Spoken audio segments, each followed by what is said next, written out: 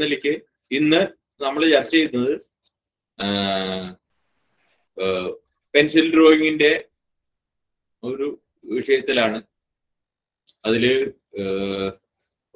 നല്ല നിലയിൽ നമുക്ക് ചർച്ച ചെയ്യാൻ പറ്റുന്ന അനിരുദ്ധൻ മാഷാണ് ഇന്ന് നമുക്ക് കൂടെയുള്ളത്. അദ്ദേഹത്തെ ജനസംസ്കൃതിക്ക് വേണ്ടിയിട്ട് സ്വാഗതം ചെയ്യുകയാണ്. ആദ്യമായി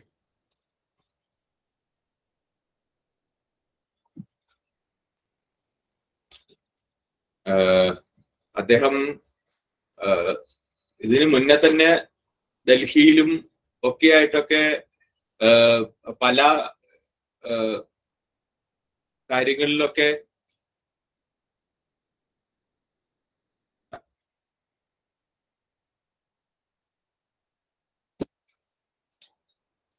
ഹലോ ഹലോ കേൾക്കുന്നുണ്ടോ? അദ്ദേഹം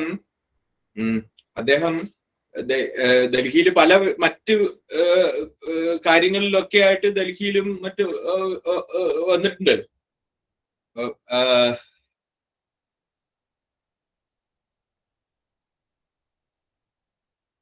കേൾക്കുന്നുണ്ട്, പറഞ്ഞോളൂ.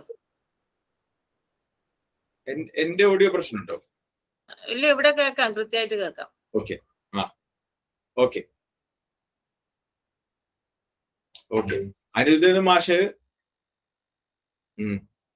നമ്മുടെ ഈ ഒരു വിഷയത്തില് തീർത്തും നല്ല ഒരു ആളാണ്.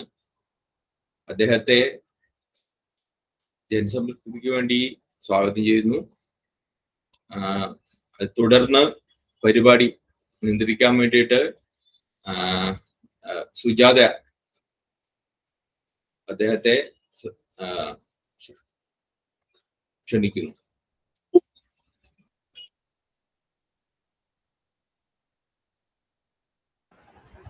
എല്ലാവർക്കും നമസ്കാരം. ഇന്ന് പ്രസന്നേജി പറഞ്ഞതുപോലെ പല പല പരിപാടികൾ ബ്രാഞ്ചുകളിൽ നടക്കുന്നുണ്ട്. നമ്മുടെ സർഗോത്സവവുമായി ബന്ധപ്പെട്ട് ഉള്ള പരിപാടി, അതിനുവേണ്ടിയുള്ള റിഹേഴ്സലും അതുപോലെ തന്നെ മലയാളം ക്ലാസ്സുകളും ഒക്കെ നടക്കുന്നത് കൊണ്ട് പല കുട്ടികളും ലേറ്റായി ജോയിൻ ചെയ്യുന്നതിനെ പ്രതീക്ഷിക്കുന്നു. നമ്മുടെ ക്ഷണം സ്വീകരിച്ച് ഇന്നിവിടെ എത്തിയിട്ടുള്ളത് അനിരുദ്ധൻ സാറാണ്. അനിരുദ്ധൻ സാറ് നമ്മുടെ ഇവിടെ ശ്രീനി സൂചിപ്പിച്ചതുപോലെ ഡൽഹിയിൽ മുമ്പേ വർക്ക്ഷോപ്പ് ഒക്കെ നടത്തിയിട്ടുണ്ടെന്ന് അറിയാൻ കഴിഞ്ഞു. നമ്മൾ മുമ്പേ പരിചയപ്പെട്ടിരുന്നെങ്കിൽ നമ്മുടെ ഒരു ഭാഗമായി മുമ്പേ കൂട്ടാൻ പറ്റുന്ന ഒരാളായിരുന്നു. എങ്ങനെയായാലും നമ്മുടെ ഈ പരിപാടിയിൽ ഇന്ന് നമ്മുടെ ക്ഷണം സ്വീകരിച്ച് അദ്ദേഹം എത്തിച്ചേർന്നിട്ടുണ്ട്. അപ്പോ നമുക്ക് അദ്ദേഹത്തെ ഈ പരിപാടി അവതരിപ്പിക്കുന്നതിന് വേണ്ടി അദ്ദേഹത്തിന് കൈമാറാം. ഈ പരിപാടിയിൽ 45 മിനിറ്റ് അദ്ദേഹം നമ്മോട് സംസാരിക്കും. അത് കഴിഞ്ഞ് കൂട്ടുകാർക്ക് ഈ ക്ലാസ്സിൽ മാഷിനോട് സംശയങ്ങൾ ചോദിക്കാം. കൂടുതൽ എന്തെങ്കിലും ചോദിക്കാനൊക്കെ ഉണ്ടെങ്കിൽ നിങ്ങൾക്ക് ചോദിക്കാം. അപ്പോ സാറിനെ ഈ നമ്മുടെ വർക്ക്ഷോപ്പ് അവതരിപ്പിക്കാനായി സാധനം ക്ഷണിച്ചുകൊള്ളുന്നു. സാറേ, ഓഡിയോ കറക്റ്റ് അല്ലേ?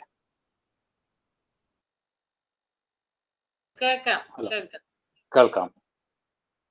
അപ്പം പ്രിയപ്പെട്ട സുഹൃത്തുക്കളെ, ഡൽഹിയിലും പരിസര പ്രദേശങ്ങളിലും ജോലി ചെയ്തുകൊണ്ട് അവിടെ താമസിച്ച് നമ്മുടെ കേരളത്തിലെ മലയാളികളുടെ മനസ്സായി പ്രവർത്തിക്കുന്ന ജനസംസ്കൃതിയുടെ ഈ പരിപാടിയിലേക്ക് എന്നെ ക്ഷണിച്ചിട്ടുള്ള പ്രസാദ് സർ, അതേപോലെ തന്നെ ഇതിൽ സംബന്ധിച്ചുകൊണ്ടിരിക്കുന്ന ശ്രീനിവാസൻ സർ, സുജാത മാഡം, എൻ്റെ പ്രിയപ്പെട്ട കുട്ടികളെ,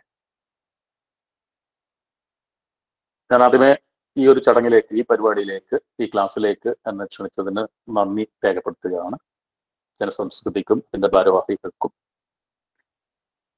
അപ്പം മുമ്പേ സംസാരിച്ചപ്പോൾ എൻ്റെ അടുത്ത് പറഞ്ഞത് തുടക്കക്കാരായ കുറച്ച് കുട്ടികൾക്ക് ഉപകാരപ്രദമായ രീതിയിൽ ക്ലാസ്സുകൾ കൈകാര്യം ചെയ്യണം എന്നായിരുന്നു. ഒരു ചിത്രകല ക്ലാസ് അല്ലെ ഒരു കലാ സംബന്ധിയായ ഒരു ക്ലാസ് 1 മണിക്കൂറിലോ 1/4 മണിക്കൂറിലോ ഒതുക്കി നിർത്തുക എന്ന് പറയുന്നത് ഒരു വല്ലാത്തൊരു സാഹസം തന്നെയാണ്. അത് വെച്ചുകൊണ്ട് വളരെ ചുരുങ്ങിയ തുടക്കക്കാരായ കുട്ടികൾക്ക് വേണ്ടി വളരെ ചുരുങ്ങിയ കാര്യങ്ങൾ മാത്രം, ബേസിക് ആയിട്ടുള്ള കുറച്ച് കാര്യങ്ങൾ മാത്രം സംവദിക്കാം എന്നായിരുന്നു ഞാൻ വിചാരിച്ചിരുന്നത്. അങ്ങനെയുള്ള കുട്ടികൾക്കുള്ള സംശയങ്ങൾ ഒക്കെ തീർത്തുകൊണ്ട് പോകാം എന്നാണ് വെച്ചത്. അതിനുള്ള ഇത് 1 മണിക്കൂറിൽ സമയം ക്ലിപ്തത ഉണ്ടാക്കേണ്ടതുകൊണ്ട് കുറച്ച് നോട്ട്സ് ഒക്കെ തയ്യാറാക്കിയാണ് ഞാൻ ഈ ക്ലാസ്സിലേക്ക് പ്രവേശിക്കുന്നത്. അപ്പൊ ഈ കുട്ടികളുടെ കുറവ് ഒരു വല്ലാത്തൊരു അസ്വസ്ഥത ഉണ്ടാക്കുന്നുണ്ട്. എന്നിരുന്നാൽ പോലും അത് പിന്നീട് എപ്പോഴെങ്കിലും പ്രയോജനപ്പെടുത്താവുന്ന തരത്തിൽ അല്ലെങ്കിൽ മറ്റൊരു അവസരത്തിൽ, തിരക്കില്ലാത്തൊരു മറ്റൊരു അവസരത്തിൽ നല്ലൊരു ക്ലാസ് കുറച്ച് സമയം എടുത്തുകൊണ്ട് കൈകാര്യം ചെയ്യാം എന്നുള്ള ഒരു ഉറപ്പ് ആദ്യം ഞാൻ നിങ്ങളുടെ മുമ്പാകെ വെക്കാം. അപ്പോൾ എൻ്റെ പേര് നേരത്തെ ഇവിടെ പറഞ്ഞു കഴിഞ്ഞു. അനിരുദ്ധൻ എട്ടുവീട്ടിൽ നിന്നാണ്. ചിത്രകലാധ്യാപകനായിരുന്നു. കേരളത്തിലും മിക്കവാറും എല്ലാ ജില്ലകളിലും അതേപോലെ തന്നെ ഇന്ത്യയിലെ മറ്റു പല സംസ്ഥാനങ്ങളിലും ചിത്രപ്രദർശനങ്ങൾ ഒറ്റക്കും കൂട്ടായും നടത്തിയിട്ടുണ്ട്. തലശ്ശേരി അടുത്തുള്ള പാനൂർ സ്വദേശിയാണ്. ജനസംസ്കൃതിയെ കുറിച്ച് നേരത്തെ അറിവുണ്ടായിരുന്നു. എൻ്റെ ഒരു സുഹൃത്തിന് ബാംഗ്ലൂരിൽ നിന്നും വിളിച്ച് പറഞ്ഞിരുന്നു, നിങ്ങൾ ക്ലാസ് എടുക്കുന്നതായിട്ട് അറിഞ്ഞു. അപ്പം നിങ്ങൾ ജനസംസ്കൃതിയുടെ അവിടെ ഓണാഘോഷം നടന്നുകൊണ്ടിരിക്കുന്ന പറയുകയും ചെയ്തു. ആ ഒരു സംഘടനാ ബാഹുല്യം വളരെ വല്ലാതെ സന്തോഷിപ്പിക്കുന്നുണ്ട്. ഏതായാലും കുട്ടികൾക്ക് വേണ്ടി, വളരെ തുടക്കക്കാരായ കുട്ടികൾക്ക് വേണ്ടി കുറച്ച് കാര്യങ്ങൾ മാത്രം പറയുകയും, കുട്ടികൾ ഇതിൽ പങ്കെടുക്കുന്ന കുട്ടികൾ മുമ്പേ ഇത്തരം ക്ലാസ്സുകളിൽ പങ്കെടുക്കുന്നതാണെങ്കിൽ അല്ലെങ്കിൽ അവർ പ്രാക്ടീസ് ചെയ്യുന്നുണ്ടെങ്കിൽ എനിക്ക് തോന്നുന്നത് അവരുടെ സംശയങ്ങൾ നിവാരണം ചെയ്തുകൊണ്ട് ഒരു സംവാദം എന്ന രീതിയിൽ അല്ലെങ്കിൽ ഒരു ചോദ്യം മറുപടി എന്നുള്ള രീതിയിൽ പോകുന്നതായിരിക്കും കുറച്ചുകൂടി ഇതിൽ പങ്കെടുക്കുന്ന കുട്ടികൾക്ക് ഗുണപ്രദമാകുക എന്നാണ് എനിക്ക് തോന്നുന്നത്. അല്ലെങ്കിൽ ഈ 1 മണിക്കൂർ കൊണ്ട് വളരെ വൈഡായിട്ട് സംസാരിച്ച് പോകുമ്പോൾ അത് ആർക്കും ഗുണം ചെയ്യാത്തൊരവസ്ഥയിലേക്ക് വന്നു ചേരും. അപ്പം കുട്ടികൾക്ക്, ഇപ്പം പങ്കെടുത്തുകൊണ്ടിരിക്കുന്ന കുട്ടികൾക്ക്, അല്ലെ അത് രക്ഷിതാക്കൾക്ക്, അല്ലെ ഇതിന്റെ പ്രവർത്തകർക്ക് എന്തെങ്കിലും തരത്തിലുള്ള ചോദ്യങ്ങളോ അല്ലെങ്കിൽ സംശയ നിവാരണങ്ങളോ വരുത്തണമെന്നുണ്ടെങ്കിൽ ആ രീതിയിൽ മുമ്പോട്ട് പോകുന്നതായിരിക്കും നല്ലത് എന്നാണ് എനിക്ക് തോന്നുന്നത്. അപ്പം പെൻസിൽ ഡ്രോയിങ്ങിനെ പറ്റി ക്ലാസ് എടുക്കാനാണ് എൻ്റെ അടുത്ത് പറഞ്ഞിട്ടുള്ളത്. നാളെയോ മറ്റോ പെയിന്റിങ്ങിനെ പറ്റി വർഗീസ് കളത്തിൽ ക്ലാസ് എടുക്കുന്നുണ്ട് എന്നും അറിഞ്ഞിരുന്നു. അപ്പൊ മൊത്തത്തില് നല്ലൊരു സജീവത ചിത്രകലാ സംബന്ധിയായിട്ടുള്ള ക്ലാസ്സുകളിൽ ഉണ്ടാവും എന്നാണ് എനിക്ക് തോന്നുന്നത്. കലയെ സംബന്ധിച്ച് പറയുകയാണെങ്കിൽ ലോകത്തിന്റെ ഏത് ഭാഗത്തുള്ളവർക്കും ആശയം പരസ്പരം കൈമാറാൻ, അല്ലെ ആശയവിനിമയം നടത്താൻ പറ്റുന്ന ഒരു ഭാഷയാണ് ചിത്രകല, അല്ലെ കല എന്ന് പറയും. ഏതൊരാൾക്കും മനസ്സിലാവുന്ന തരത്തിൽ, ഏതൊരാൾക്കും പരസ്പരം സംവദിക്കാൻ പറ്റുന്ന, ഏതൊരാൾക്കും പരസ്പരം ആശയവിനിമയം നടത്താൻ പറ്റുന്ന ഒരു ഭാഷ. കലയിലൂടെ തന്നെ ഒരു വ്യക്തി കലാപ്രവർത്തനം നടത്തുമ്പോൾ അയാളെ തന്നെ തിരിച്ചറിയുകയും ഈ ലോകത്ത്, ഈ പ്രകൃതിയിൽ, ഈ ലോകത്ത്, ഈ ഭൂമിയിൽ നമ്മൾ സ്ഥാനം എന്താണെന്ന് മനസ്സിലാക്കാനുള്ള കഴിവ് നേടുകയും ജീവിതത്തിന്റെ അർത്ഥം എന്താണെന്ന് മനസ്സിലാക്കാനുള്ള കഴിവും ആർജിക്കുകയും ഒക്കെ ചെയ്യുകയാണ് ഒരു കലാപ്രവർത്തനത്തിലൂടെ ലഭിക്കുന്നത്. കേവലമായ ഒരു സൗന്ദര്യ അല്ലെങ്കിൽ സുഖാന്വേഷണത്തിന് പുറമെ തനിക്ക് ചുറ്റുമുള്ള, നമ്മൾ അധിവസിക്കുന്ന ഈ പ്രദേശങ്ങൾക്ക് ചുറ്റുമുള്ള എല്ലാ വസ്തുവിലുള്ള സൗന്ദര്യത്തെ തിരിച്ചറിയാൻ, അതിനെ സൃഷ്ടിക്കാൻ ഒക്കെ ആണ് കലാപഠനത്തിലൂടെ നമ്മൾ ലക്ഷ്യമിടുന്നത്. അതിനു പുറമെ സാംസ്കാരിക അവബോധം, മൂല്യബോധം, ആത്മവിശ്വാസം എന്നിവ ഒക്കെ നമുക്ക് ഒരു കലാപ്രവർത്തനത്തിലൂടെ ആർജിച്ചെടുക്കാനും പറ്റും. മറ്റ് ചിന്തകളിൽ നിന്ന്, ഏതൊരു മനുഷ്യനായാലും ഏതൊരു ആൾക്കും ഉള്ളില് സദ്ഗുണവും അതേപോലെ തന്നെ ദൂഷ്യ ഗുണങ്ങളും, ആ സദ്ഗുണങ്ങളെയൊക്കെ തന്നെ വളർത്തിയെടുക്കുന്നത് കലാസാംസ്കാരിക രംഗത്തെ പ്രവർത്തനങ്ങൾ കൊണ്ട് കഴിയും എന്നുള്ളത് കൊണ്ടാണ് ഈ കലാസാംസ്കാരിക രംഗത്തെ എല്ലാ ആളുകളും പ്രോത്സാഹിപ്പിക്കുന്നത് എന്ന് നമുക്കറിയാം. മനുഷ്യന്റെ മനസ്സിനെ വിമലീകരിക്കുക എന്നുള്ള ഉദാത്തമായ ഒരു സന്ദേശം ഇത്തരം പ്രവർത്തനങ്ങളിലൂടെ ലഭിക്കുന്നുണ്ട് എന്ന് മാത്രം ഈ കാര്യത്തിൽ ഒരു ആമുഖം എന്നുള്ളതിൽ പറയാം. അപ്പൊ ചെറിയ കുട്ടികളെ സംബന്ധിച്ചിടത്തോളം ചൈൽഡ് ആർട്ട് എന്ന് പറയുമ്പോൾ 1-2 വയസ്സിൽ തുടങ്ങി ഒരു 5-8 വയസ്സാകുമ്പോഴത്തേക്ക് അവർ കോറിയിടുന്ന ചിത്രങ്ങളെ ചൈൽഡ് ആർട്ട് ഗണത്തിൽപ്പെടുത്താം. അത് തുടക്കം നമുക്കറിയാം. നമ്മൾ പണ്ടുകാലത്തൊക്കെ ആണെങ്കിൽ കരിക്കട്ട കൊണ്ട്, നമ്മളൊക്കെ ചെറുപ്പകാലത്ത് കരിക്കട്ട കൊണ്ട് ചുമരിലൊക്കെ കോറിയിടുകയും ഒക്കെ ചെയ്യാറുള്ളത്. ഇന്ന് ആ കാലാവസ്ഥ അല്ല, പരിസ്ഥിതി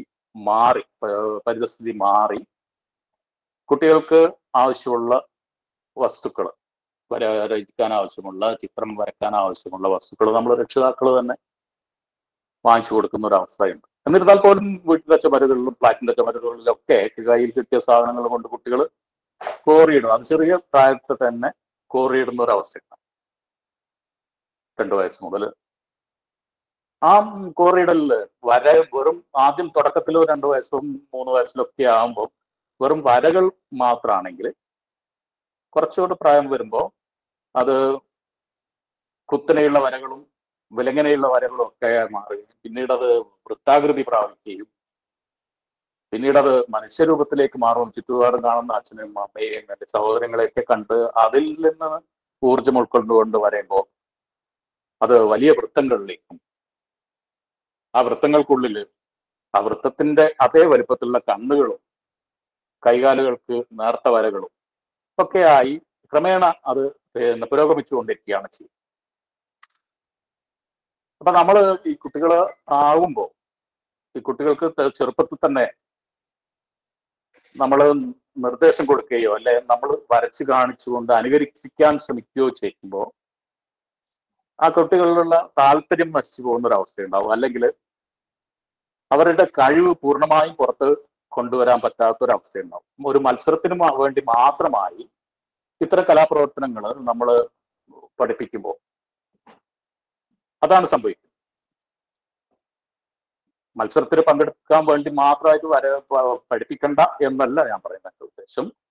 അതേസമയം ആ കുട്ടികൾക്ക് വേണ്ടുന്ന സ്വാതന്ത്ര്യം അവർക്ക് ചിത്രീകരിക്കാനുള്ള അല്ലെങ്കിൽ സ്വതന്ത്രമായി വരയാനുള്ള ഒരു സ്വാതന്ത്ര്യം കൊടുത്തു കഴിഞ്ഞാൽ ആ കുട്ടികളെ നല്ലൊരു ചിത്രകാരനായി അല്ലെ ഒരു കലാപ്രവർത്തകനായി മാറ്റിയെടുക്കാൻ വേണ്ടി നമുക്ക് സാധിക്കും. അതാണ് നമ്മൾ ശ്രദ്ധിക്കേണ്ടത്.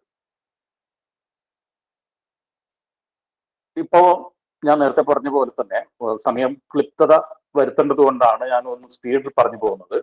എന്തെങ്കിലും ഒരു ക്ലാരിഫിക്കേഷൻ വേണം എന്നുണ്ടെങ്കിൽ ആ സമയത്ത് തന്നെ ചോദ്യം ചോദിക്കാവുന്നതാണ്. നമുക്ക് പരസ്പരം സംസാരിച്ചുകൊണ്ട് തന്നെ മുന്നോട്ട് പോകുന്നതായിരിക്കും ക്ലാസ്സിൽ നല്ലത് എന്നാണ് എനിക്ക് തോന്നുന്നത്. പ്രത്യേകിച്ച് കുട്ടികൾക്ക് സംശയങ്ങൾ ഉണ്ടെങ്കിൽ. അപ്പം കൂടുതൽ കാര്യങ്ങൾ ഈ കാര്യത്തിൽ പറയുന്നില്ല. പെൻസിൽ ഡ്രോയിങ്ങിനെ പറ്റി ആയതുകൊണ്ട് പെൻസിൽ ഡ്രോയിങ് പെട്ടെന്ന് പെൻസിൽ ഡ്രോയിങ്ങിലേക്ക് പോവുകയും നമുക്ക് ഈ ഒരു 3/4 മണിക്കൂറിനുള്ളിൽ തീർക്കേണ്ടതുകൊണ്ടാണ്. പെൻസിലിന് മുമ്പേ ഞാൻ നേരത്തെ പറഞ്ഞു കരിക്കട്ട. ആ കരിക്കട്ട ഇപ്പോഴും ആൾക്കാർ ഉപയോഗിച്ചുകൊണ്ടിരിക്കുന്നുണ്ട്. കരിക്കട്ടയുടെ പേര് ചാർക്കോൾ എന്നാണ്. പില്ലോ മരത്തിന്റെ കമ്പുകൾ കരിച്ചെടുത്തുണ്ടാക്കുന്ന ചാർക്കോൾ ആണ് ഇപ്പോൾ ഉപയോഗിക്കുന്നത് കരിക്കട്ടയ്ക്ക് പകരമാണ്. ചാർക്കോളിന്റെ പെൻസിലടക്കം ഇപ്പം മാർക്കറ്റിൽ കിട്ടാനുണ്ട്. പെൻസിൽ തന്നെ പല വിധത്തിലുള്ള പെൻസിലുകൾ നമുക്ക് കിട്ടാനുണ്ട്. വരയാൻ ഉപയോഗിക്കുന്ന പെൻസിലുകൾ HB പെൻസിലുകൾ നിങ്ങൾ കണ്ടിട്ടുണ്ടാവും. ഓരോ പെൻസിൽ വാങ്ങിക്കുമ്പോൾ അതിന്റെ മേലെ രേഖപ്പെടുത്തിയിട്ടുണ്ടാവും. HB പെൻസിൽ ആണെങ്കിൽ HB പെൻസിൽ, എന്തെങ്കിലുമൊക്കെ മാർക്ക് ചെയ്യാൻ വേണ്ടി നമ്മൾ ഉപയോഗിക്കുന്നത് HB പെൻസിലുകളാണ്. കുറച്ചുകൂടി കട്ടിയുള്ള വരകൾ വരയാൻ വേണ്ടിയാണെങ്കിൽ അത് 2B പെൻസിൽ ഉണ്ടാവും, 2B പെൻസിൽ ഉണ്ടാവും, 3B, 4B, 6B, 8B, അങ്ങനെയൊക്കെ ആയിട്ട് പെൻസിലുകൾ തരംതിരിക്കാൻ പറ്റും. അതിന് പുറമെ ഈ പെൻസിലുകൾ, പലതരത്തിലുള്ള പെൻസിലുകൾ ഇന്ന് ഇന്ത്യൻ നിർമ്മിതമായിട്ടും വിദേശ നിർമ്മിതമായിട്ടുള്ള ഒരുപാട് പെൻസിലുകൾ നമുക്ക് കിട്ടാനുണ്ട്. അതിൽ താരതമ്യേന വരയാൻ ഉപയോഗിക്കുന്നത് നല്ല ഒരു റിസൾട്ട് കിട്ടുന്ന പെൻസിലുകൾ നമുക്ക് അപ്സരയുണ്ട്, കാംലിൻ ഉണ്ട്, സ്റ്റെഡ്ലർ ഉണ്ട്, അങ്ങനെയുള്ള കുറേയധികം പെൻസിലുകൾ. അതേപോലെ തന്നെ ഫോറിൻ മാർക്കറ്റിൽ കിട്ടുന്ന വില കൂടിയ പെൻസിലുകൾ, സ്റ്റെഡ്ലർ ഒക്കെ എന്ന് പറഞ്ഞാൽ ഒരു പെൻസിലിന് 100 രൂപയുടെ മേലെ ഒക്കെ വരുന്ന പെൻസിലുകളാണ്. ആ പെൻസിലുകൾ കൊണ്ടൊക്കെ ചിത്രീകരിക്കുമ്പോൾ അതിൻ്റെതായ ഒരു വൃത്തി ആ ചിത്രങ്ങൾക്ക് ഉണ്ടാവും. അങ്ങനെയുള്ള ചില പെൻസിലുകൾ കൊണ്ട് വരച്ചിട്ടുള്ള കുറച്ച് ലൈൻസ് ഞാൻ നിങ്ങൾക്ക് പരിചയപ്പെടുത്താം. നേരത്തെ ഇതേ സമയം അധികം കളയണ്ട എന്നുള്ളത് കൊണ്ട് ഞാൻ മുമ്പേ തയ്യാറാക്കി വെച്ചതാണ്, നിങ്ങൾ കാണുന്നുണ്ടാവും. ആദ്യത്തത് ഇവിടെ ചെയ്തിട്ടുള്ള ലൈൻസ് ചെയ്തത് HB പെൻസിൽ കൊണ്ട് വരച്ചിട്ടുള്ള ലൈനാണ്. അത് വളരെ നേർത്ത വരകളായിരിക്കും, അധികം ഡെപ്ത് ഇല്ലാത്ത പെൻസിലുകളായിരിക്കും HB പെൻസിലുകൾ. അതിന്റെ താഴേക്ക് വരുമ്പോൾ ഇത് ചെയ്തിട്ടുള്ളത് 2B പെൻസിൽ കൊണ്ടാണ്. 2B പെൻസിൽ കുറച്ചുകൂടി അതിൽ ഡാർക്ക്നെസ് നമുക്ക് ഫീൽ ചെയ്യും. പിന്നീട് അത് താഴോട്ടേക്ക് വരുമ്പോൾ ഇത് 5B പെൻസിൽ കൊണ്ട് വരച്ചിട്ടുള്ളതാണ്. പിന്നീട് അത് 6Bയിലേക്ക് വന്നു. 6Bയുടേക്കാളും കുറച്ചുകൂടി ഡാർക്ക്നെസ് ഫീൽ ചെയ്യുന്നത് EE എന്ന പെൻസിലാണ്, സ്റ്റെഡ്ലറിന്റെ EE വരുന്ന പെൻസിൽ കൊണ്ടാണ്. അതിന് താഴത്ത് വരച്ചിട്ടുള്ളത് ചാർക്കോൾ പെൻസിൽ കൊണ്ടാണ്. ചാർക്കോൾ പെൻസിലുകൾ ഞാൻ നേരത്തെ പറഞ്ഞതുപോലെ കരി തന്നെയാണ്, വില്ലോ മരത്തിന്റെ കമ്പുകൾ കരിച്ചുണ്ടാക്കിയത്. അത് ഇപ്പൊ പെൻസിൽ രൂപത്തിലും കിട്ടുന്നുണ്ട്, ഒറിജിനൽ കരി രൂപത്തിലും കിട്ടുന്നുണ്ട്. ആ ഒരു ചാർക്കോളിന്റെ ഒരു ഷെയ്ഡിങ് ആണ്. ചാർക്കോൾ പെൻസിൽ ഷെയ്ഡിങ്ങിന് പെൻസിൽ കൊണ്ട് വരയുന്നതിനും അതിൽ തന്നെ നമുക്ക് ചാർക്കോളും ഉപയോഗിക്കാം. അത് ചാർക്കോളിന്റെ വേറെ ഒരു മീഡിയം കളേഴ്സ് ഉള്ള ചാർക്കോള്, ഹാർഡ് കളേഴ്സ് ഉള്ള ചാർക്കോള്, സോഫ്റ്റ് കളറുള്ള ചാർക്കോള്, ഇങ്ങനെയുള്ള കുറെ ചാർക്കോൾ കൊണ്ട് വരച്ചിട്ടുള്ള ലൈൻസ് ആണ് ഇവിടെ കാണിച്ചത്. അപ്പം HB പെൻസിലും 2B, 3B, 6B, EE പെൻസിലുകൾ കൊണ്ട് വരയുമ്പോൾ ഉണ്ടാകുന്ന ലൈൻസിനുള്ള വ്യത്യാസങ്ങൾ, ഡെപ്ത്, അതിന്റെ ഡെപ്തുകളുടെ മാറ്റം നമുക്ക് ഈ ചിത്രത്തിൽ നിന്ന്, ഈ ഒരു സ്ക്രീനിൽ നിന്ന് നമുക്കിപ്പം തിരിച്ചറിയാൻ വേണ്ടി പറ്റും. ആ കുട്ടികൾക്ക് അങ്ങനെയുള്ള പെൻസിലുകൾ വാങ്ങിച്ചു കൊടുത്താൽ ഈ ഡെപ്ത് കൂടുതലുള്ള പെൻസിലുകൾ ഉപയോഗിക്കുന്നത്, നമ്മളിപ്പോൾ ഒരു ചിത്രം ചെയ്യുമ്പോൾ ലൈറ്റ് ആൻഡ് ഷെയ്ഡിനനുസരിച്ച് വെളിച്ചം വരുന്നതും ആ ഇരുട്ട് ഉള്ള ഭാഗങ്ങൾ ചിത്രീകരിക്കുക ഒക്കെ ചെയ്യേണ്ടി വരും. ഇരുട്ടുള്ള ഭാഗങ്ങൾ ചിത്രീകരിക്കുമ്പോൾ നമുക്ക് ഈ ഡെപ്ത് കൂടുതലുള്ള പെൻസിലുകൾ 6B പോലെയുള്ള, അല്ലെങ്കിൽ EE പോലെയുള്ള, അല്ലെങ്കിൽ 5B പോലെയുള്ള പെൻസിലുകൾ ഉപയോഗിക്കുമ്പോൾ ആ ഭാഗത്ത് നമുക്ക് ഡെപ്ത് അനുഭവപ്പെടുകയും അവിടെ വെളിച്ചം തട്ടാത്ത ഭാഗത്ത് ഉള്ള ഷെയ്ഡിങ്ങിലേക്ക് വരികയും ഒക്കെ ചെയ്യും. അതിനു വേണ്ടിയിട്ടാണ് അത് ഉപയോഗിക്കുന്നത്. ഇനി നമ്മൾ പെൻസിൽ കൊണ്ട് ഒരു ചിത്രം ചെയ്യുമ്പോൾ വെറും ഔട്ട്ലൈൻ മാത്രം ഇട്ട് ചെയ്യുന്നതാണെങ്കിൽ അത് നമുക്ക് 2 ഡയമെൻഷനുള്ള 2 ഡയമെൻഷനുള്ള ചിത്രമായിട്ടാണ് അനുഭവപ്പെടുക. ഒരു ചിത്രത്തിന്റെ രൂപം തന്നെയായിരിക്കാം, പക്ഷെ അത് ഒറിജിനൽ ചിത്രമായിട്ട് നമുക്ക് അനുഭവപ്പെടാറില്ല 2 ഡയമെൻഷനിൽ. അത് 3 ഡയമെൻഷനിലേക്ക് വരുമ്പോൾ വെളിച്ചത്തിന്റെയും നിഴലിന്റെയും ഇരുട്ടിന്റെയും ഒക്കെ ചിത്രീകരണം നടത്തുമ്പോൾ ആണ് അത് 3 ഡയമെൻഷനിലേക്കും നമുക്ക് ഒരു ഒറിജിനൽ വസ്തുവാണെന്ന് തോന്നുന്ന തരത്തിലേക്ക് മാറുകയും ചെയ്യുന്നു. അങ്ങനെ മാറുമ്പോൾ ഞാൻ നേരത്തെ സൂചിപ്പിച്ചതുപോലെ അത് ഒറിജിനലായിട്ട് തോന്നും. അങ്ങനെ ചെയ്യണം എന്നുണ്ടെങ്കിൽ നമ്മൾ വെളിച്ചമുള്ള ഭാഗത്ത് പേപ്പർ ഒഴിച്ചു വിട്ടുകൊണ്ടും അതിലേക്ക് ഇരുട്ട് വരുന്ന ഭാഗങ്ങളിൽ കൂടുതൽ ഡെപ്ത് ഉള്ള പെൻസിൽ ഉപയോഗിച്ച് കറുപ്പിച്ച് ഡാർക്ക്നെസ്സോടുകൂടി ചെയ്യുകയും ചെയ്യണം. അങ്ങനെ ചെയ്യുമ്പോഴാണ് അത് 3 ഡയമെൻഷനിലേക്ക് മാറുന്നത്.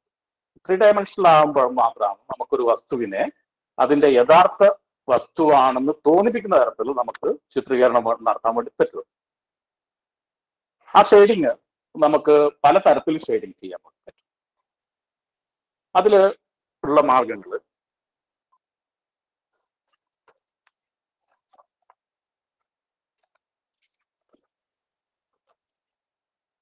ഇവിടെ കാണിച്ചിരിക്കുന്ന പോലെ ലൈൻസ്, ചെരിച്ചിട്ടുള്ള ലൈൻസ് വരഞ്ഞുകൊണ്ട് ഷെയ്ഡ് ചെയ്യാൻ വേണ്ടി പറ്റും. അത് കൂടുതൽ ഇരുട്ടുള്ള ഭാഗങ്ങളിൽ കൂടുതൽ കടുപ്പിച്ച വരകൾ ഉപയോഗിച്ചും, അതേപോലെ തന്നെ ഇരുട്ട് കുറഞ്ഞ ഭാഗത്ത് ലൈറ്റായിട്ടും വരയാന്നുള്ളതാണ്. ആ ലൈൻസ് കൊണ്ട് ചെരിച്ചിട്ടുള്ള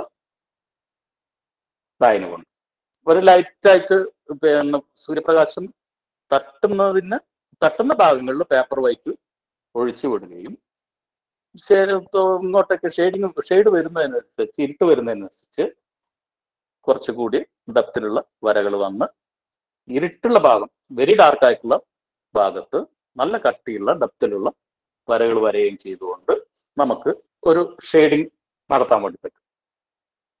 മറ്റൊരു മാർഗം ചെരിച്ചിട്ടുള്ള വരകളും ക്രോസ് ആയിട്ടുള്ള വരകളും ഇട്ടുകൊണ്ടാണ്. തിരിച്ചു മറിച്ചു. ഇത് വളരെ ഈസിയസ്റ്റ് മെത്തഡാന്ന് പറയുന്നത്. വളരെ ഈസി ആയിട്ട് നമുക്ക് ചെയ്യാൻ വേണ്ടി പറ്റും. പെൻസിൽ കൊണ്ട് തിരിച്ചു മറിച്ചു രേഖകൾ വരച്ചുകൊണ്ട് ഷെയ്ഡ് ചെയ്യും. ഇനി മറ്റൊരു മാർഗം സ്മഡ്ജ് ചെയ്തുകൊണ്ട് പെൻസിൽ കൊണ്ട് വരയുകയും അത് സ്മഡ്ജ് ചെയ്യാം. സ്മഡ്ജ് ചെയ്യുമ്പോൾ നമുക്ക് പിന്നെ ചെറിയ തുണി, ക്ലോത്തിന്റെ ചെറിയ പീസ്, അല്ലെങ്കിൽ ടിഷ്യൂ പേപ്പർ, അല്ലെങ്കിൽ വിരൽ കൊണ്ട് തന്നെ തമ്പ് നെയിൽ കൊണ്ടോ അല്ലെങ്കിൽ പിന്നെ വേറെ ഏതെങ്കിലും വിരൽ കൊണ്ടോ ലയിപ്പിച്ചുകൊണ്ട് സ്മഡ്ജ് ചെയ്തുകൊണ്ട് നമുക്ക് ഈ ലൈറ്റ് ഷെയ്ഡ് ചെയ്യാൻ വേണ്ടി പറ്റും. ആ തരത്തിൽ ചെയ്യുമ്പോൾ അത് നമുക്ക് ഒരു യഥാർത്ഥ രൂപമായിട്ട് തോന്നിപ്പിക്കുന്ന തരത്തിൽ ചിത്രീകരിക്കാൻ വേണ്ടി പറ്റും. അതിനുള്ള ഒരു ചിത്രം എന്നുള്ള രീതിയിൽ ഞാൻ ഈ പറഞ്ഞതിന്റെ ഒരു രൂപമാണ്. ഒന്നാമത്തെ ചിത്രം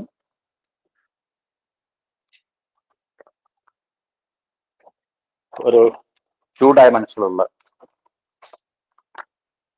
ചിത്രമാണ്. വെറും ഔട്ട്ലൈൻ മാത്രം ഇട്ടുകൊണ്ട്. കാണുന്നുണ്ടോ? ചിത്രം കാണുന്നുണ്ടോ? കാണാൻ പറ്റുന്നുണ്ടോ നിങ്ങൾക്ക്?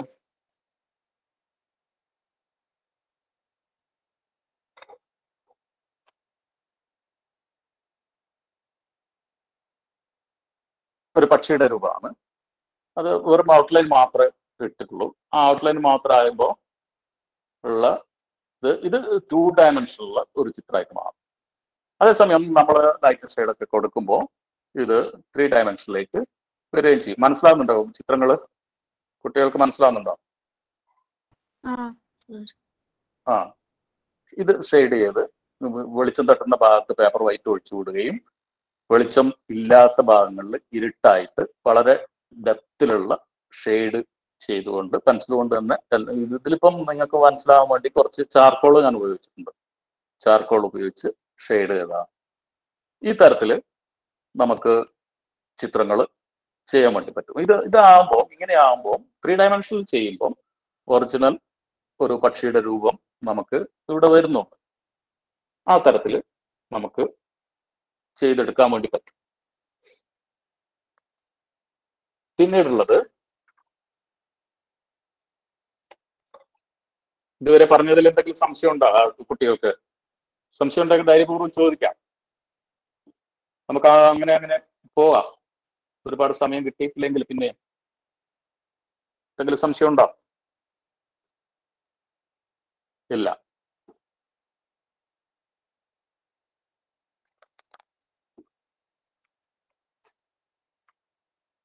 പിന്നെ അതേപോലെ തന്നെ പറഞ്ഞിട്ടുള്ളത് എളുപ്പമാർഗങ്ങൾ എന്തെങ്കിലും ഉണ്ടെങ്കിൽ എളുപ്പമാർഗം തേടുന്നത് ഒരു കാരണവശാലും ചിത്രരചനക്ക് അത് വലിയൊരു ഉപകാരപ്പെടില്ല. എന്നാൽ പോലും നമുക്ക് പെട്ടെന്ന് എളുപ്പത്തിൽ ഒരു ചിത്രം വളരെ സ്പീഡിൽ ഒരു ചിത്രം ചെയ്യണമെന്നുണ്ടെങ്കിൽ എളുപ്പമാർഗങ്ങൾ സ്വീകരിക്കാം. അങ്ങനെ വേണമെന്നുണ്ടെങ്കിൽ കുറച്ച്, അല്ലാതെ നമ്മളെന്താ ചെയ്യേണ്ടതെന്ന് വെച്ചാൽ നല്ലൊരു ചിത്രകാരനോ ചിത്രകാരിയോ ആണെന്നുണ്ടെങ്കിൽ നമ്മളെ ചുറ്റുപാടുകളെ സൂക്ഷ്മമായി, വളരെ സൂക്ഷ്മമായി നിരീക്ഷിച്ചാൽ മാത്രമേ നമുക്ക് നല്ലൊരു ചിത്രകാരനോ ചിത്രകാരിയോ ആകാൻ പറ്റും. നമ്മളെ പുസ്തകത്തിൽ നോക്കി വരച്ചുകൊണ്ടോ അല്ലെങ്കിൽ മറ്റൊരാൾ വരച്ച ചിത്രങ്ങൾ നോക്കി വരച്ചതുകൊണ്ടോ ഒന്നും നമ്മളുടെ ഉള്ളിലുള്ള കലയെ പരിപോഷിപ്പിച്ചെടുക്കാൻ വേണ്ടി പറ്റില്ല. നമ്മുടെ ചുറ്റുപാടുകളും സൂക്ഷ്മമായി നിരീക്ഷിക്കുക. നമ്മുടെ ചുറ്റുപാടുകളും ഒരുപാട് സംഭവങ്ങളുണ്ട്. കേരളത്തിൽ വരികയാണെങ്കിൽ നിങ്ങൾക്ക് ചുറ്റിലുള്ള മരങ്ങളുടെ ഇലകള്, പൂക്കള് ഒക്കെ എന്ന് പറഞ്ഞാൽ സൂക്ഷ്മമായി ഒന്നിനൊന്ന് വ്യത്യാസമായിരിക്കും. എല്ലാ കാര്യങ്ങളും, എല്ലാ മരങ്ങളുടെയും ഇലകള് പല തരത്തിലുള്ളതായിരിക്കും, അത് വ്യത്യസ്തങ്ങളായിരിക്കും. അത് സൂക്ഷ്മമായി നിരീക്ഷിച്ച് ആ ഇലകളിൽ വിന്യസിക്കപ്പെടുന്ന വെളിച്ചത്തിനെയും ഈ നിഴലിനെയും ഒക്കെ സൂക്ഷ്മമായി നിരീക്ഷിച്ചുകൊണ്ട് നിങ്ങൾ ചെയ്യുമ്പോൾ എന്ന് പറഞ്ഞാൽ നിങ്ങളുടെ ഉള്ളിലുള്ള ഭാവനയെ ഏത് തരത്തിലും വളർത്തിയെടുക്കാൻ വേണ്ടി പറ്റും. അതേസമയം ഞാനിപ്പോൾ ഒരു ചിത്രം വരച്ച് അതുപോലെ തന്നെ വരയാൻ വേണ്ടി നിങ്ങളോട് പറഞ്ഞു കഴിഞ്ഞാൽ നിങ്ങളുടെ ഭാവനയെ അത് ഉണർത്തില്ല. നിങ്ങളെ ദൃഷ്ടിയെ മാത്രം അത് നോക്കി വരയുമ്പോൾ നിങ്ങളുടെ ഭാവനയെ അത് പരിപോഷിപ്പിക്കാതെ ആ ഒരു നിശ്ചലാവസ്ഥയിൽ നിർത്തുകയാണ് ചെയ്യുക. അത് ചിത്രത്തിന്റെ കാര്യത്തിലായി വേറെ ഒരു ഇതിലായാലും ഒരു കഥ എഴുതാൻ വേണ്ടി പറഞ്ഞിട്ട് ഞാനൊരു കഥ എഴുതിയിട്ട് അത് തന്നെ നിങ്ങൾ പകർത്തി എഴുതുമ്പോൾ നിങ്ങളുടെ ഭാവന ഒരു കാരണവശാലും അത് പരിപോഷിക്കപ്പെടുന്ന ഒരവസ്ഥ ഉണ്ടാവില്ല. അതേപോലെ തന്നെയാണ് ചിത്രത്തിന്റെ കാര്യം. ഒരു കാരണവശാലും മറ്റൊരാൾ വരച്ച ചിത്രങ്ങൾ നമ്മൾ അനുകരിച്ചുകൊണ്ട് അതേപടി പകർത്തി വരയുമ്പോൾ അതിന്റെ ഗുണം നമുക്ക് അനുഭവിക്കാൻ പറ്റില്ല. നമ്മളുടെ ഭാവന ഉണർന്ന് നമ്മൾക്ക് അതിനുള്ള ചിത്രകാരനാകാനുള്ള കഴിവിനെ പരിപോഷിപ്പിച്ചെടുക്കണം എന്നുണ്ടെങ്കിൽ നമ്മുടെ ചുറ്റുപാടുള്ള വീട്ടിലുള്ളതായാലും ഫ്ലാറ്റിലുള്ളതായാലും നിങ്ങൾക്ക് ഇനിയിപ്പം ഇന്ന് മുതൽ വീട്ടിലുള്ള ഏത് വസ്തുവിനെയും നിങ്ങൾക്ക് ചിത്രീകരിക്കാം. ഏത് വസ്തുവും നമുക്ക് ദൃഷ്ടിഗോചരമാണെന്നുണ്ടെങ്കിൽ അതിലേക്ക് വെളിച്ചം പതിക്കണം. ആ വെളിച്ചം ഇല്ലാത്ത ഭാഗത്ത് അതിന്റെ ഇരുട്ടുണ്ടാവും, നിഴലുണ്ടാവും, ഒക്കെ ഉണ്ടാവും. ഏത് വസ്തുവായാലും നമ്മൾ ദൈനംദിനം ഉപയോഗിക്കുന്ന പാത്രങ്ങളായാലും അല്ലെങ്കിൽ വെള്ളം കുടിക്കാൻ ഉപയോഗിക്കുന്ന കപ്പുകളായാലും ഒക്കെ അത് നോക്കിക്കൊണ്ട് നിങ്ങൾ ചിത്രീകരിക്കുമ്പോൾ അതിലുള്ള വെളിച്ചത്തിന്റെ വിന്യാസം എവിടെയൊക്കെ വരുന്നുണ്ട്, അതിൽ നിഴൽ എവിടെ വരുന്നുണ്ട്, അതിന്റെ അതേപോലെ തന്നെ ഒരു വസ്തു വെച്ച് കഴിഞ്ഞാൽ അതിന്റെ വെച്ച പ്രതലത്തിൽ അതിന്റെ നിഴലുണ്ടാവും. ആ നിഴലടക്കം ചിത്രീകരിക്കുമ്പോൾ ഈ ഒരു ചിത്രം നമ്മൾ കണ്ടിട്ടുള്ള ഒരു വസ്തുവിനെ അത് അതേപടി പകർത്തി വരച്ചതായിട്ട് നമുക്ക് അനുഭവപ്പെടും, കാണുന്ന ആൾക്കാർക്ക് അനുഭവപ്പെടും.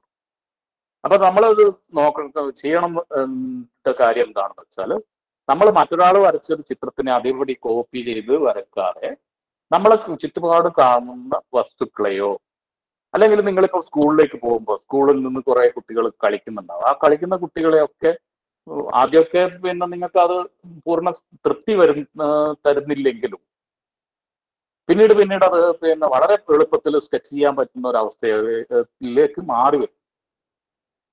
മറ്റുള്ള ആൾക്കാരെ നോക്കുക, മനുഷ്യരൂപങ്ങൾ വരയുമ്പോൾ ശ്രദ്ധിക്കേണ്ട അളവുകളൊക്കെ ഉണ്ട്. ആ അളവിനേക്കാളും പ്രാധാന്യം കൊടുക്കേണ്ടത് അവരുടെ എന്താണോ പ്രവർത്തനം, എന്ത് പ്രവൃത്തിയാണോ അവർ ചെയ്യുന്നത് ആ പ്രവൃത്തിയിലുള്ള അവരുടെ ആകാരം എങ്ങനെയാണ് എന്നുള്ളത് മാത്രമാണ്. അത് കൃത്യമായ ഒരു അളവ് വെച്ചുകൊണ്ടൊന്നും ചെറുപ്രായത്തിൽ നിങ്ങൾ ഒരു മനുഷ്യരൂപം വരയണമെന്നൊന്നുമില്ല. അത് മുതിർന്നു വരുമ്പോൾ സമയമുണ്ടെങ്കിൽ മനുഷ്യനെ വരയുമ്പോൾ ഉള്ള അളവുകൾ നമുക്കിന്ന് കുറച്ചൊന്നും നോക്കാം. അളവിലോ അല്ലെങ്കിൽ ആകാരത്തിലോ അല്ല, അതിന്റെ സൗന്ദര്യത്തിലോ അല്ല. ഒരാളൊരു പ്രവൃത്തി ചെയ്യുമ്പോൾ, ഒരാൾ ബസ് കാത്തു നിൽക്കുമ്പോൾ അയാളുടെ രൂപം എങ്ങനെയാണോ ഉണ്ടാവുന്നത്, അയാളുടെ ആകാംക്ഷ എങ്ങനെയാണ്, ആകാംക്ഷയുള്ളപ്പം ബസ് വരുന്നുണ്ടോ എന്നുള്ള ഒരാകാംക്ഷ ഉണ്ടെങ്കിൽ അയാളുടെ നിൽപ്പ് എങ്ങനെയായിരിക്കും എന്ന് നമുക്ക് സൂക്ഷ്മമായി നിരീക്ഷിച്ചാൽ മനസ്സിലാവും. അല്ലെങ്കിൽ എന്തെങ്കിലും ഒരു പ്രവർത്തനം ചെയ്യുമ്പോൾ, ഭക്ഷണം കഴിക്കുമ്പോൾ ഉള്ള ഒരു മനുഷ്യന്റെ അവസ്ഥ, അത് നമുക്ക് വീട്ടിൽ നിന്ന് അച്ഛനോ അമ്മയോ അല്ലെങ്കിൽ രക്ഷിതാക്കൾ ആരെങ്കിലും ഏട്ടനോ അനിയനോ ഒക്കെ ഭക്ഷണം കഴിക്കുമ്പോൾ എങ്ങനെ ഇരിക്കുന്നു, എങ്ങനെ ഭക്ഷണം കഴിക്കുന്നു എന്നുള്ളത് നമ്മൾ സൂക്ഷ്മമായി നിരീക്ഷിച്ച് അത് ചിത്രീകരിക്കാൻ ശ്രമിക്കുമ്പോൾ നമുക്ക് തുടക്കത്തിൽ അത് അതേപടി പകർത്തി വരയാൻ പറ്റുന്നില്ലെങ്കിലും ക്രമേണ അത് നമുക്ക് അത് വിജയിപ്പിച്ച് കൊണ്ടുവരാൻ വേണ്ടി പറ്റും, അത് നല്ല രീതിയിൽ വരച്ചു കൊണ്ടുവരാൻ വേണ്ടി പറ്റും. അതേപോലെ തന്നെയാണ് ഞാൻ നേരത്തെ പറഞ്ഞ പോലെ വീട്ടിലുള്ള പാത്രങ്ങൾ ഏതെങ്കിലും അല്ലെങ്കിൽ ഒരു മൊബൈൽ ഫോൺ ഒരു ടേബിളിൽ വെച്ചിട്ടുണ്ടെങ്കിൽ ആ മൊബൈൽ ഫോൺ ടേബിളിൽ വെച്ച് കഴിഞ്ഞാൽ അതിലേക്ക് പതിക്കുന്ന വെളിച്ചം എത്രത്തോളം ഉണ്ട്, അതിന്റെ നിഴൽ എവിടെയാണ് വരുന്നത്, അതിൽ വെളിച്ചം പതിക്കാത്ത ഭാഗം എങ്ങനെയൊക്കെ ഉണ്ട്, ആ രൂപങ്ങൾ നിങ്ങൾക്ക് സ്കെച്ച് ചെയ്ത് നോക്കാൻ വേണ്ടി പറ്റും, വരയ്ക്കാൻ വേണ്ടി പറ്റും. അതിൽ ഷെയ്ഡ് ചെയ്തുകൊണ്ട് ഞാൻ നേരത്തെ പറഞ്ഞ സമ്പ്രദായത്തിൽ ഷെയ്ഡ് ചെയ്തുകൊണ്ട് നിങ്ങൾക്ക് അത് പകർത്തി വരഞ്ഞു കഴിഞ്ഞാൽ ആ ഒരു കൈയിന് നിങ്ങളുടെ വരയ്ക്കുന്ന ഒരു കഴിവിനെ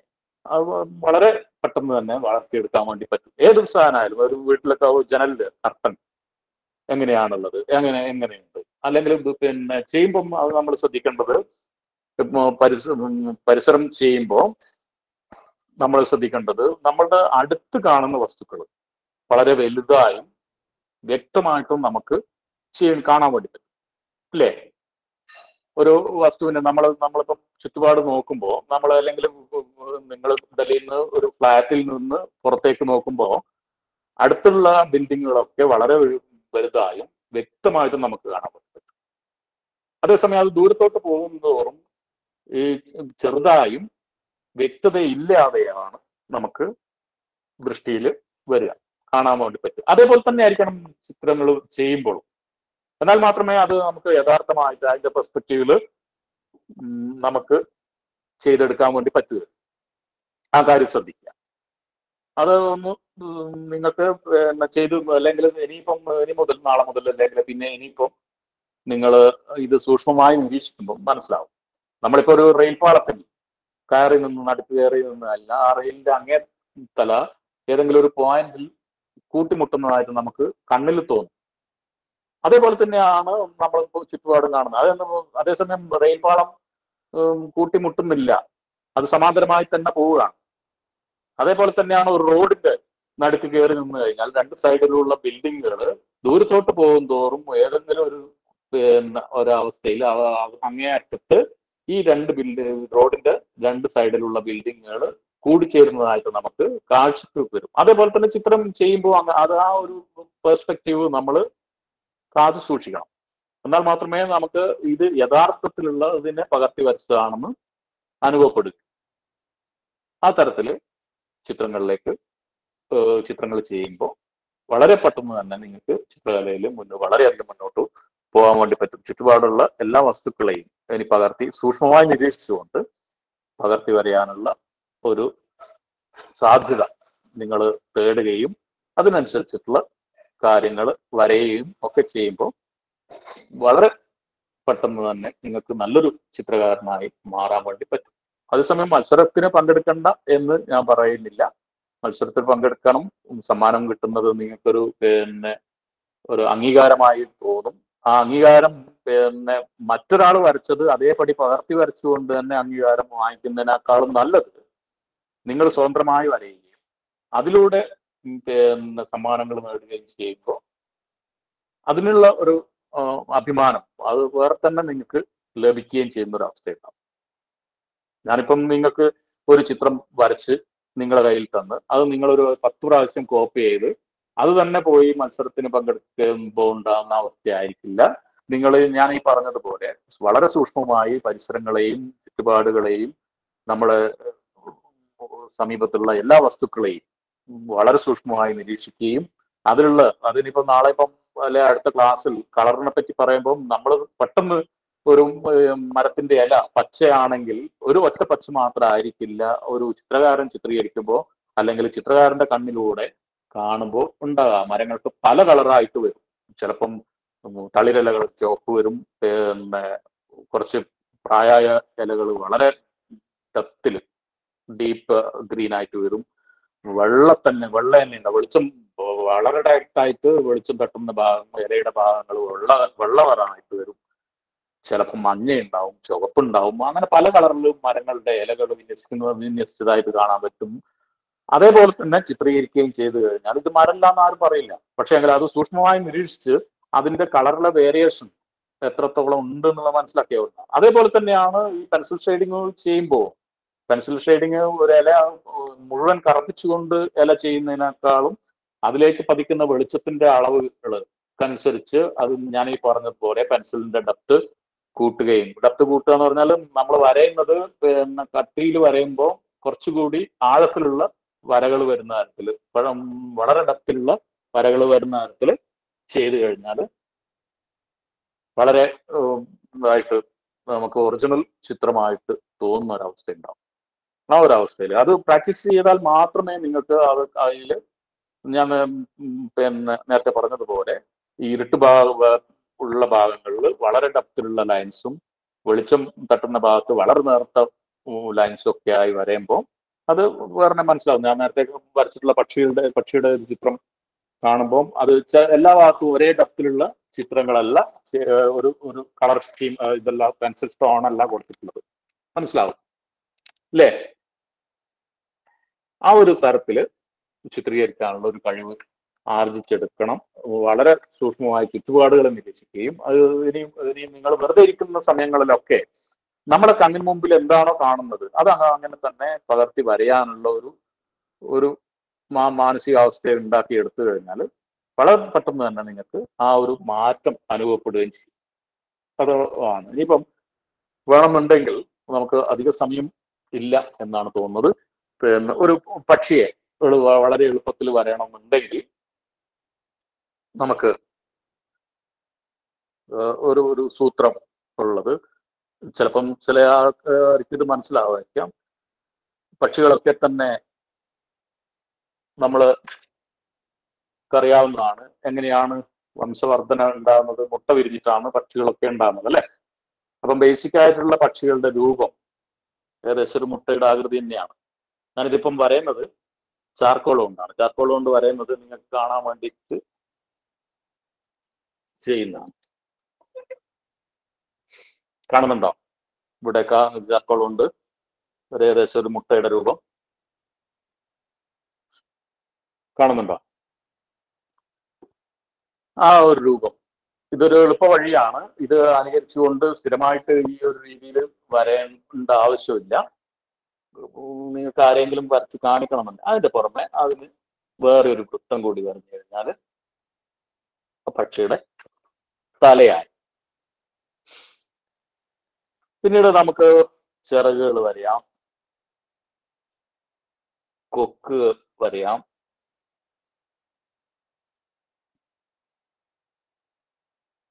കണ്ണ് വരച്ചു കൊടുക്കാം,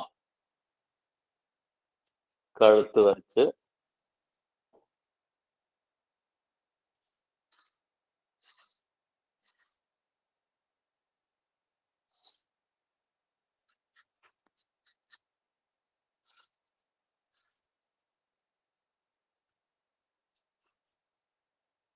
കാലും കൂടി വരയുമ്പോൾ ഒരു പക്ഷിയുടെ രൂപം വളരെ എളുപ്പത്തിൽ നമുക്ക് വരച്ചെടുക്കാൻ വേണ്ടി പറ്റും.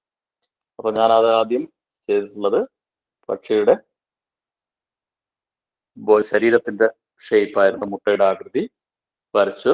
അതിന് ശേഷം തലയുടെ ഒരു വൃത്തം വരച്ചു, അതിന് കൊക്ക് വരച്ചു, ചിറക് വരച്ചു.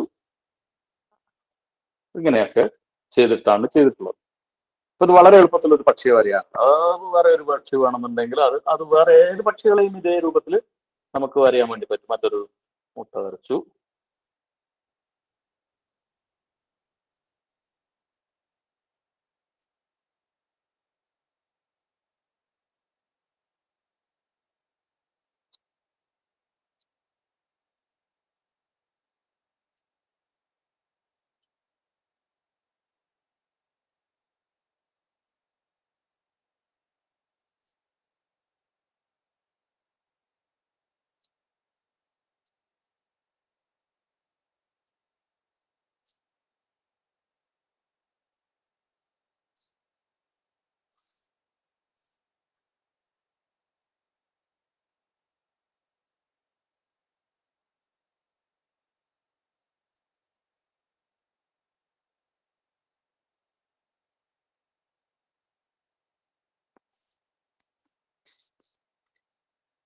മറ്റൊരു പക്ഷിയുടെ രൂപം ആ തരത്തിലും വരയാം. നിങ്ങൾക്ക് പകർത്തി വരയാൻ സമയം വേണോ കുട്ടികൾക്ക്?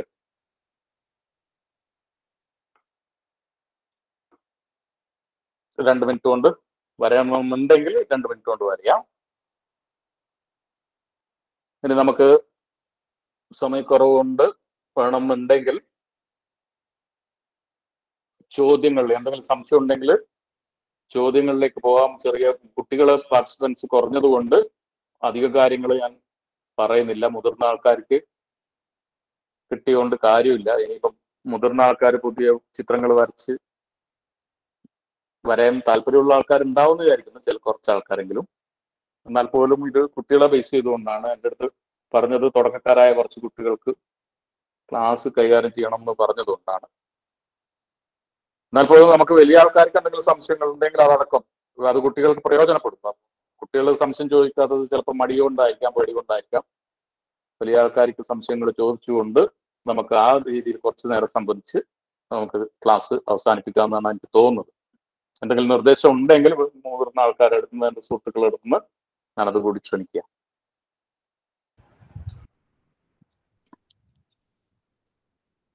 കലയിലൂടെ സംസ്കാരം എന്ന ആശയം അനിരുദ്ധ മാഷ് നമ്മളോട് പറഞ്ഞത് എല്ലാ കൂട്ടുകാരും കേട്ട് കാണുമല്ലോ. അപ്പോൾ അത് തന്നെയാണ് ജനസംസ്കൃതി. നമ്മുടെ ഏത് പ്രവർത്തനമായാലും, നമ്മുടെ നാടകോത്സവമായാലും സർഗോത്സവമായാലും മറ്റെന്ത് പ്രവർത്തനമായാലും നമ്മൾ ഉദ്ദേശിക്കുന്നത് അത് തന്നെയാണ്. മാഷ് അത് വളരെ കൃത്യമായിട്ട് കുഞ്ഞു വാക്കുകളിലൂടെ നിങ്ങളിലൂടെ എത്തിക്കാൻ ശ്രമിച്ചു. അതുകൂടാതെ പെൻസിലുകളുടെ വ്യത്യസ്ത പെൻസിലുകളുടെ ഉപയോഗം എങ്ങനെയാണ്, എവിടെയൊക്കെയാണ് ഉപയോഗിക്കേണ്ടത് എന്നത് മാഷ് അത് പ്രാക്ടിക്കലായി നിങ്ങൾക്ക് കാണിച്ചു തന്നു. അതുപോലെ മാഷ് എങ്ങനെയാണ് ചിത്രങ്ങൾ തുടങ്ങേണ്ടതെന്നും ഔട്ട്ലൈൻ ഇടേണ്ടതും എല്ലാം നിങ്ങളോട് പങ്കുവെച്ചു. നിങ്ങൾക്ക് ബേസിക് ആയിട്ട് അറിയേണ്ട കാര്യങ്ങളൊക്കെ മാഷ് ഈ ചുരുങ്ങിയ സമയം, പിന്നെ നമ്മൾ ഫേസ് ടു ഫേസ് അല്ല, ഓൺലൈനാണ്, ആ പരിമിതിക്കുള്ളിൽ നിന്നുകൊണ്ടും മാഷ് വളരെ കൃത്യമായിട്ട് നിങ്ങളോട് പറഞ്ഞു തരാൻ ശ്രമിച്ചിട്ടുണ്ട്. അപ്പം എല്ലാവർക്കും മാഷ് പറഞ്ഞതൊക്കെ മനസ്സിലായി കാണുമെന്ന് വിശ്വസിക്കുന്നു. വളരെ ലളിതമായാണ് മാഷ് എല്ലാം പറഞ്ഞത്. കൂടാതെ നിങ്ങൾക്കുള്ള സംശയങ്ങളൊക്കെ മാഷോട് ചോദിക്കാം. നിങ്ങൾക്ക് ഒന്നുകിലും മെസ്സേജ് അയച്ച് ചോദിക്കാം, അല്ലെങ്കിൽ നിങ്ങൾ മൈക്ക് ഓൺ ചെയ്തുകൊണ്ട് നിങ്ങൾക്ക് എല്ലാവർക്കും മാഷോട് ചോദിക്കാം. ചോദിക്കുന്ന കാര്യത്തിന് മാഷ് നിങ്ങളോട് സംസാരിക്കും. ഇതില് മാഷ് സംസാരിക്കാത്ത കാര്യങ്ങളെ കുറിച്ച് നിങ്ങൾക്ക് പെൻസിൽ ഡ്രോയിങ്ങുമായി ബന്ധപ്പെട്ട് ചോദിക്കാനുണ്ടെങ്കിൽ മാഷ് അതും ക്ലിയർ ആക്കും. മാഷ് ആദ്യം പറഞ്ഞിട്ടുണ്ടായിരുന്നു നിങ്ങൾക്ക് സംവദിക്കാന്ന്. അപ്പൊ അത് നിങ്ങൾ കൃത്യമായിട്ട് ഈ സമയം ഉപയോഗപ്പെടുത്തുമല്ലോ. അപ്പൊ കുട്ടികളെ നിങ്ങൾക്ക് ചോദിക്കാം കേട്ടോ.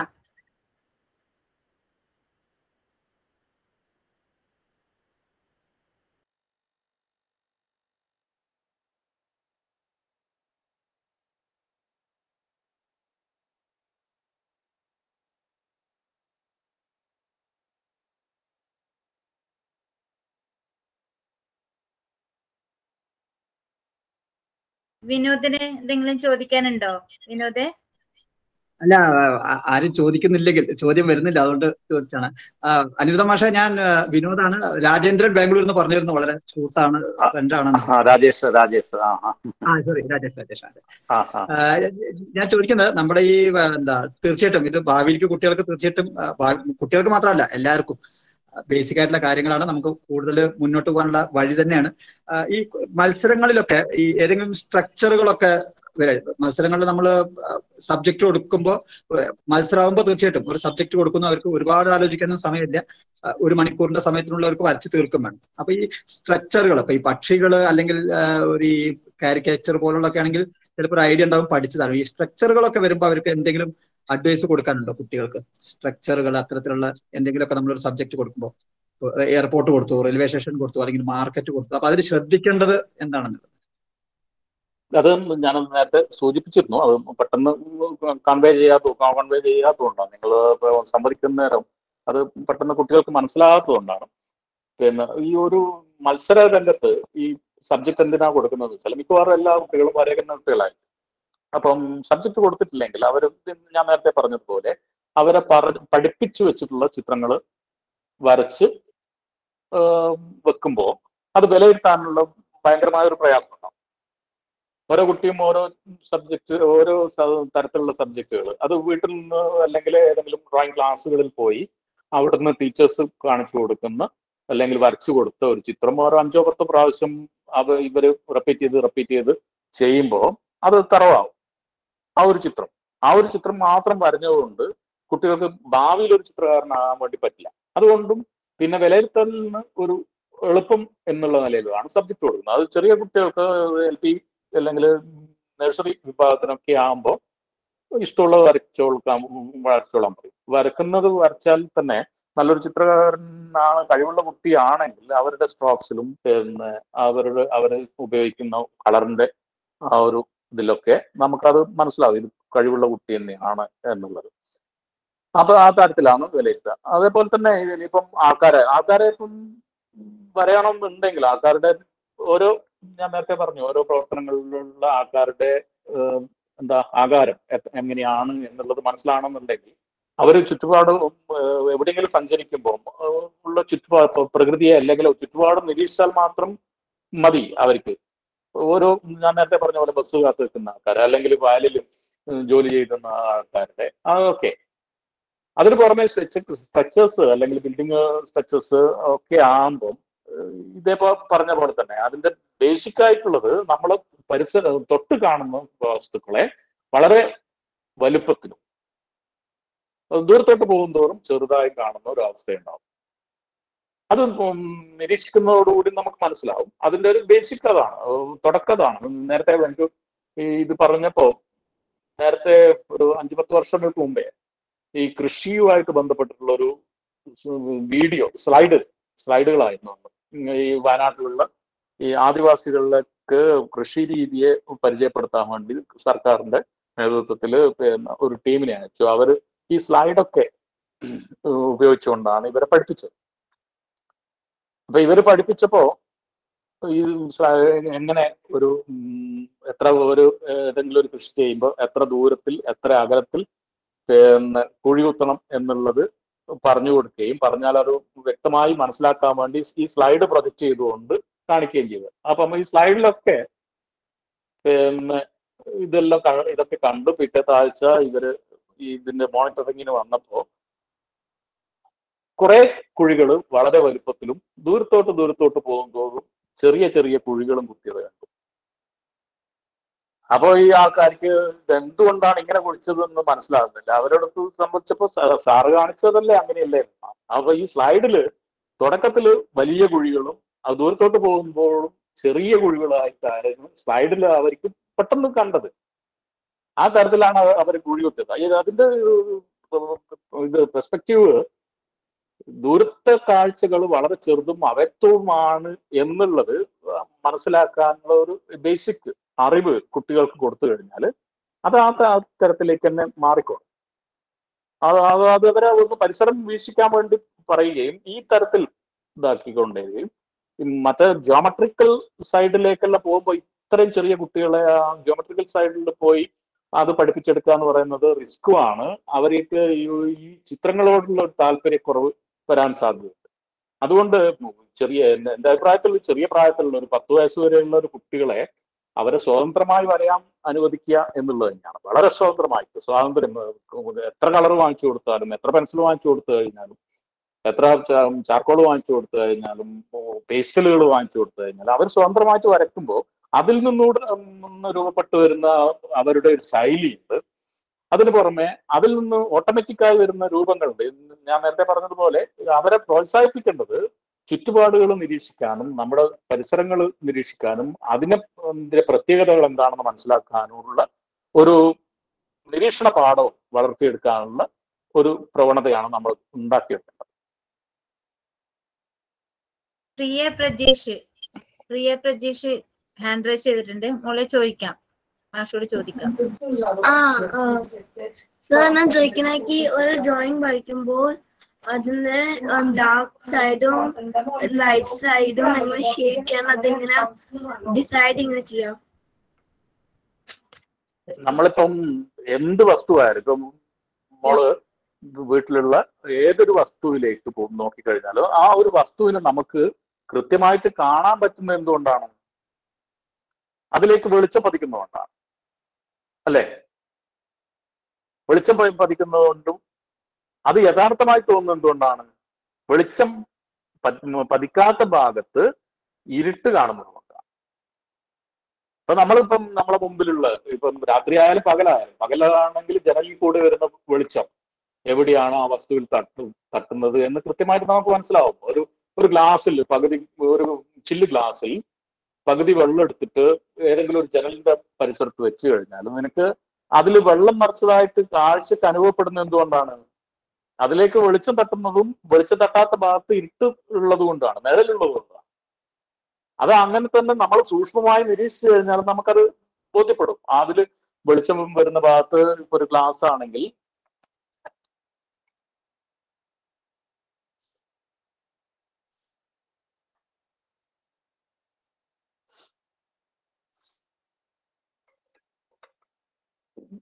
ഈ തരത്തിലുള്ള ഒരു ഗ്ലാസ് ആണെങ്കിൽ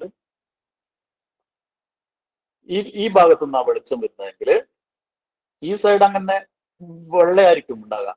ഇപ്പൊ ഞാനിപ്പം കറുപ്പിച്ച് ചെയ്യുന്ന സൈഡ് നോക്കണ്ട, അത് വൈറ്റ് ഇതില്ല.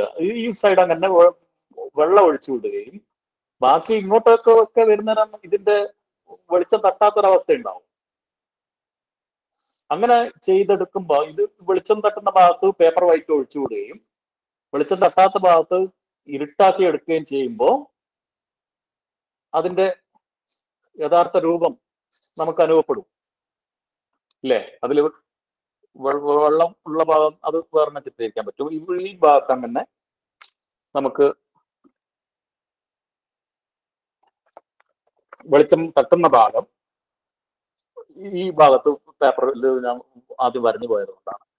വെള്ള പേപ്പർ അങ്ങനെ ഒഴിച്ചിട്ടാൽ ഈ സൈഡിൽ നിന്ന് വരുന്ന വെളിച്ചം ഇവിടെയാണ് തട്ടുന്നത് എന്നുള്ളത് നമുക്ക് മനസ്സിലാവും. അത് കാണുന്ന കാഴ്ചയിൽ തന്നെ മനസ്സിലാവും. അത് സൂക്ഷ്മമായിട്ട് നിരീക്ഷിക്കുക എന്നുള്ളത് തന്നെയാണ് മാർഗം. ഏറ്റവും എളുപ്പമുള്ള മാർഗം അതാണ്. നമ്മൾ കാണുന്ന ഒരു വസ്തുവിനെ വളരെ സൂക്ഷ്മമായി നിരീക്ഷിച്ചു കഴിഞ്ഞാൽ അത് രാത്രി മേലെ നിന്ന് വരുന്ന വെളിച്ചം ഒരു വസ്തുവിൽ എവിടെ തട്ടുന്നുണ്ട് അവിടെ വെളിച്ചവും ആ വെളിച്ചം തട്ടാത്ത ഭാഗങ്ങളിൽ ഇരുട്ടും നമുക്ക് അനുഭവപ്പെടുന്നതുകൊണ്ടാണ് നമുക്ക് ആ വസ്തുവിന് യഥാർത്ഥത്തിൽ ആ വസ്തുവായിട്ട് തോന്നുന്നത്. മുഴുവനായി എല്ലാ ഭാഗത്തും സ്ഥിരമായ ഒരു വെളിച്ചം വന്നുകൊണ്ട് ഒരു വസ്തു ഉണ്ടാവില്ല, ഒരിക്കലും ഉണ്ടാവില്ല. അത് പിന്നെ കൃത്രിമമായി സൃഷ്ടിക്കണം. കൃത്രിമമായി സൃഷ്ടിച്ചു കഴിഞ്ഞാൽ അത് നമുക്ക് ആ 3 ഡയമെൻഷനിൽ അത് കാണാൻ വേണ്ടി പറ്റില്ല.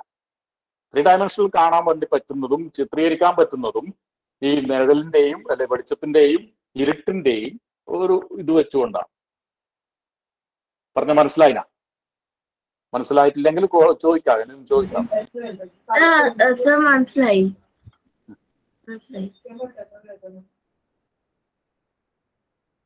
Thank you.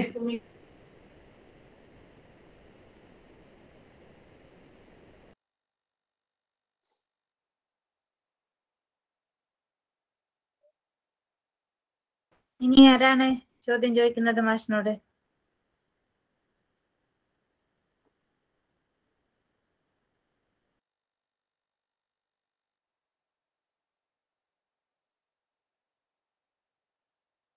കുട്ടികൾ 2 പേരേ ഉള്ളൂ തോന്നുന്നു അല്ലെ?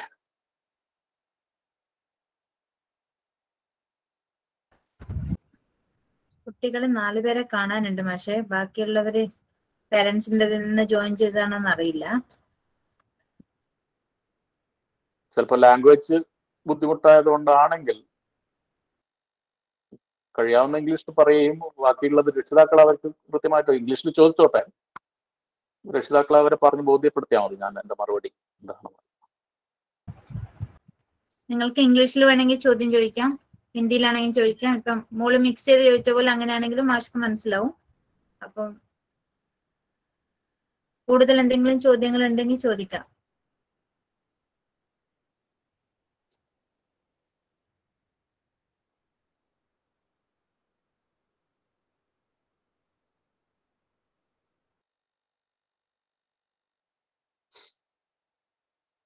വലിയവരും ഇതിലുണ്ട്. അപ്പൊ അവർക്കും എന്തെങ്കിലും സംശയങ്ങൾ അവർക്ക് എന്തെങ്കിലും കുട്ടികൾക്ക് വാങ്ങിച്ചു കൊടുക്കേണ്ട സാധനങ്ങളോ എന്താ അതിനെ പറ്റിയോ അല്ലെങ്കിൽ ഇതിന്റെ ചിത്രീകരിക്കാനുള്ള ഉപകരണങ്ങളോ ഒക്കെ എന്തെങ്കിലും സംശയങ്ങൾ ഉണ്ടെങ്കിൽ അതും കൂടി ചോദിച്ചുകൊണ്ട് നമുക്ക് അവസാനിപ്പിക്കാം. വരയുന്ന ആൾക്കാരുടെ രക്ഷിതാക്കൾ ഉണ്ടെങ്കിൽ.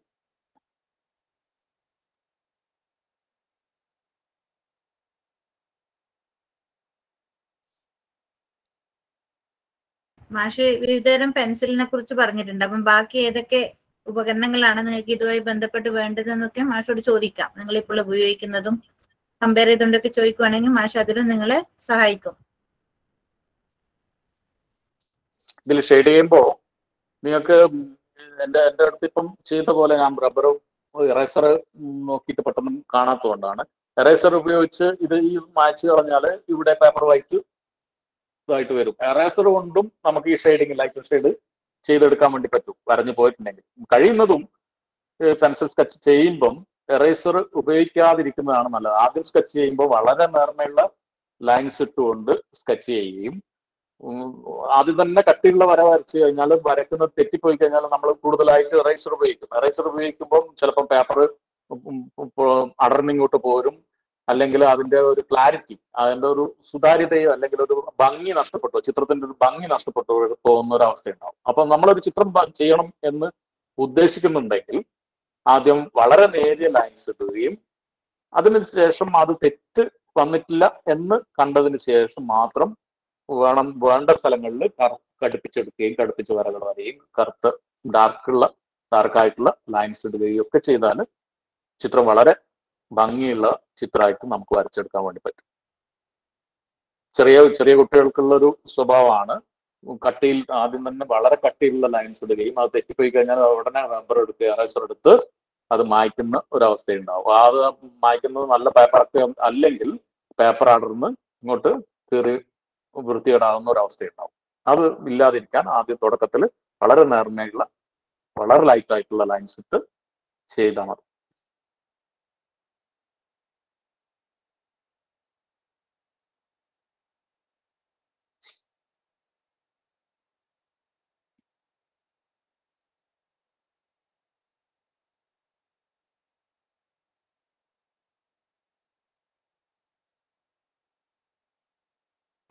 ഇനി കൂടുതൽ ചോദ്യം ചോദിക്കാനുണ്ടോ? കുറച്ച് കുട്ടികളൊക്കെ ഞാനിപ്പോ നോക്കിയപ്പോ കുട്ടികൾ വീഡിയോ ഓൺ ചെയ്തിട്ടില്ല. കുട്ടികൾ കൂടുതലുണ്ട്. ഇനിയും അവർക്കും ചോദ്യങ്ങൾ ചോദിക്കാം. എമിലിൻ, എന്തെങ്കിലും ചോദിക്കാനുണ്ടെങ്കിൽ ചോദിക്കാം.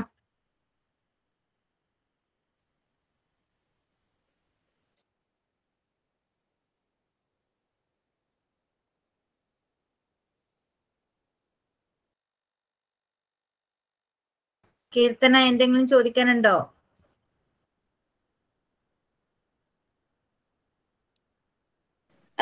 സർ, നമ്മള് പെൻസിൽസ് ഒക്കെ നോക്കുമ്പോ 2B 3B എന്ന ഷെയ്ഡ്സിന്റെ പേരുണ്ടാവും. അപ്പൊ നോർമൽ പെൻസിലിന്റെ എന്തെങ്കിലും ഡിഫറൻസ് ഉണ്ടോ? ഡിഫറൻസ് നമുക്ക് ചെയ്യുന്ന ആൾക്കാർക്ക് മനസ്സിലാവും. അത് ഞാൻ നേരത്തെ പറഞ്ഞിരുന്നു. HB പെൻസില് വളരെ ലൈറ്റ് ലൈൻസ് വരയാൻ വേണ്ടിയിട്ടാണ് ഉപയോഗിക്കുക. അതുകൊണ്ട് അത്ര ലൈറ്റ് ആയിട്ടുള്ള ലൈൻസ് മാത്രമേ വരയാൻ പറ്റൂ. അതേസമയം 2Bയും 3Bയും 6Bയും 8B ഒക്കെ പോകുമ്പോൾ ആ വരയുമ്പം തന്നെ അതിന്റെ ഡാർക്ക്നെസ് വളരെ വ്യക്തമായിട്ട് നമുക്ക് മനസ്സിലാവും. അതുപോലെ 6B പെൻസിലുകളൊക്കെ 2B 3B 6B പെൻസിലുകളൊക്കെ വളരെ സോഫ്റ്റ് ആയിരിക്കും. പെട്ടെന്ന് മുന ഒടിഞ്ഞു പോകാൻ സാധ്യതയുണ്ട്. അത് നമ്മൾ അധികം സ്ട്രെസ് ചെയ്തുകൊണ്ട് വരേണ്ട ആവശ്യമില്ല. വളരെ നേരിയതായിട്ട് വരേണ്ടത് തന്നെ വളരെ ഡാർക്ക് ആയിട്ടുള്ള ലൈൻസ്. പിന്നെ പെൻസിലിന്റെ മേലെ അത് രേഖപ്പെടുത്തിയിട്ടുണ്ടാവും. 6B പെൻസിലാണെങ്കിൽ 6B എന്ന് എഴുതിയിട്ടുണ്ടാവും, 2B പെൻസിലാണെങ്കിൽ 2B എന്ന് എഴുതിയിട്ടുണ്ടാവും, ചാർക്കോൾ പെൻസിലാണെങ്കിൽ ചാർക്കോൾ എന്ന് എഴുതിയിട്ടുണ്ടാവും. ഈ കാണുന്നത് ഒരു കാംലിന്റെ ചാർക്കോൾ പെൻസിലാണ്. ചാർക്കോൾ പെൻസിലിന്റെ തന്നെ പലതരത്തിലുള്ള ചാർക്കോൾ പെൻസിലുകളുണ്ട്. വളരെ വില കൂടിയതും 1500-2000 രൂപക്ക് ഒരു സെറ്റ് കിട്ടുന്നതും ഇത് ചാർക്കോൾ പെൻസിലിന്റെ ഒരു സെറ്റാണ്. അത് 8 ഉണ്ട്. ഇതിന്റെ ലൈൻസിന്റെ ഈ കവറിൽ തന്നെ കാണിച്ചിട്ടുണ്ട്. കണ്ടു, മീഡിയം, ലൈറ്റ്, ഡാർക്ക് എന്നൊക്കെ പറഞ്ഞിട്ട് അതൊക്കെ ഉണ്ടാവും. അത് നമുക്ക് പെൻസിൽ എടുത്തുനിന്ന് വെറുതെ പേപ്പറിൽ ചെയ്ത് നോക്കുമ്പോൾ തന്നെ അത് മനസ്സിലാവും, കൃത്യമായിട്ട് വ്യക്തമായിട്ട് മനസ്സിലാവും. ഒരുപാട് ഈ പെൻസിലുകൾ ഇപ്പം ഇതൊക്കെ എന്ന് പറഞ്ഞാൽ നിങ്ങൾക്ക് അവിടെ ഡൽഹിയിലൊക്കെ ആർട്ട് മെറ്റീരിയൽ ഷോപ്പുകളിൽ ഈ പെൻസിലുമായിട്ട് ബന്ധപ്പെട്ടിട്ട് പെൻസിൽ സ്കെച്ചുമായിട്ട് ബന്ധപ്പെട്ടുള്ള ഒരുപടി സാധനങ്ങൾ കിട്ടും. നല്ല ഷോപ്പുകളിൽ പോയി കഴിഞ്ഞാൽ വില പിടിപ്പുള്ളത് 2000 ഈ ഒരു സെറ്റിന് ഞാൻ വായിച്ചത്, ഇതൊരു ചൈനയുടെ ഒരു സാധനമാണ്. 12 പീസ് വരുന്നതാണ്. 500 രൂപയാണ് ഈ സാധനത്തിന്. അതേസമയം ഇതേപോലെ തന്നെയുള്ള ഒരു സെറ്റിന് 2800 രൂപയുടെ പെൻസിലുണ്ട്. അപ്പൊ അത് എന്ന് പറഞ്ഞാൽ പ്രൊഫഷണൽ ആയ ആർട്ടിസ്റ്റുകൾ ഉപയോഗിക്കുന്നതാണ്. പെൻസിൽ കൊണ്ട് ചിത്രങ്ങൾ ചെയ്ത് ലക്ഷക്കണക്കിന് രൂപക്കൊക്കെ ചിത്രങ്ങൾ വിൽക്കുന്ന ആളുകളുണ്ടാവും. അപ്പോൾ അങ്ങനെയുള്ള ആളുകൾ ഈ പെൻസിലുകൾ, ആ പെൻസിലിന്റെ വ്യത്യാസം നമുക്കത് എടുത്ത് ഉപയോഗിക്കുമ്പോൾ മനസ്സിലാവും. അത് HD പെൻസിൽ കൊണ്ട് നമ്മളൊരു ലൈൻസ്, സാധാരണ നമ്മൾ പിന്നെ മാത്സിനൊക്കെ വെച്ച് ഡയഗ്രമൊക്കെ വരയുന്ന പെൻസിൽ സാധാരണ HD പെൻസിലായിരിക്കും. HD പെൻസിൽ കൊണ്ട് ഒരു വരയിടുന്നതും അതേസമയം നമ്മൾ വരയാൻ ഉപയോഗിക്കുന്ന 2B പെൻസിൽ കൊണ്ട് ഒരു വരയിടുന്നതും നമുക്ക് അനുഭവത്തിൽ, അത് വരഞ്ഞാൽ മാത്രമേ അനുഭവത്തിൽ വരൂ.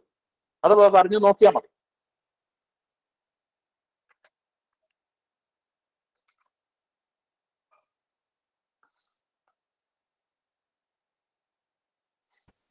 ഇനി ആർക്കെങ്കിലും ചോദ്യങ്ങൾ ചോദിക്കാനുണ്ടെങ്കിൽ ചോദിക്കാൻ കേട്ടോ, വലിയവരായാലും കുട്ടികളായാലും.